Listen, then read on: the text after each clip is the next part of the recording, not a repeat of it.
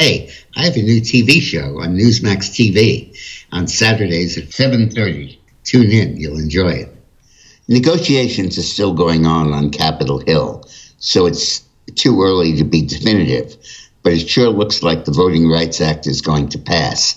The deformity of our election laws embodied in that legislation is going to afflict America and probably change the entire political picture, not just for 22, but for perhaps the rest of our history. Manchin and Sinema look like they are going to agree to a carve-out of voting rights, where filibusters will not be allowed on voting rights bills, but will be allowed on anything else.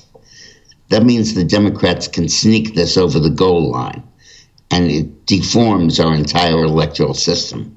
More on the other side of this break. To see the rest of this video, please go to dickmorris.com/subscribe to sign up for my videos and columns. It's completely free. Or click on the link in the description box below. Thanks.